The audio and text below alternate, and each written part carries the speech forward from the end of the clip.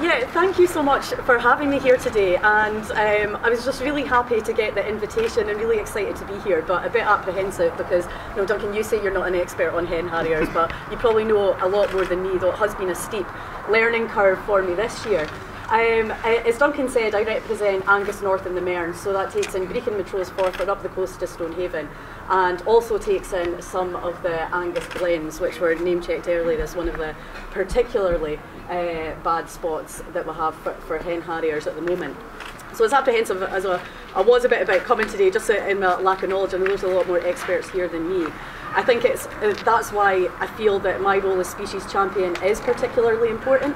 And when it came to choosing a species, that's why I thought the hen harrier, that was the one that I didn't really feel like I had much of a choice, because I think that's a species that needs to be represented, and we need to be doing more for it. And like I say, I live in one of the areas that is affected, and it's a bird that I still haven't even seen yet.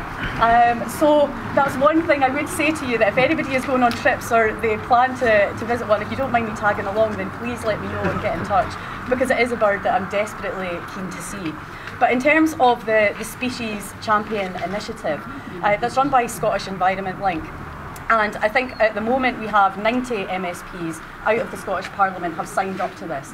And it's not just raptors in particular, it covers a whole range of endangered species in Scotland, from trees, insects, there's a whole range. I don't know what yours is, Alexander, or yours, Andy, but yeah, I'm pretty sure we've all signed up, yeah.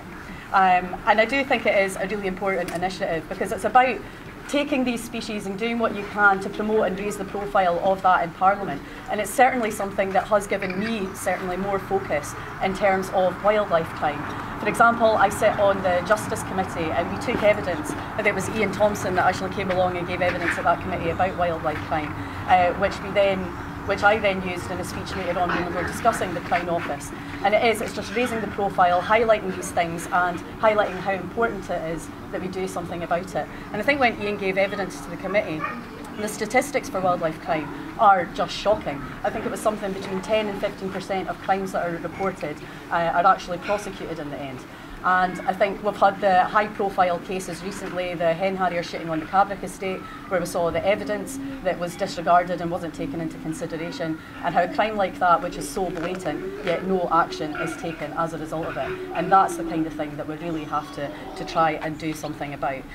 So that's where I see my role as being really important, to take every opportunity that I can to highlight the hen harrier, to put a focus on that species, and to do what I can, because I want to see hen harriers in Angus. I don't want to live in an area where we don't have that species of bird which is native to that area, and that's what's important, and I want to see that species thrive. So it's about cracking down on the illegal persecution of the birds and doing what we can to protect the species that are native to Scotland. So I'll certainly be doing everything I can in that role. But thank you all so much for the work that you do, and as Duncan said, it's people power.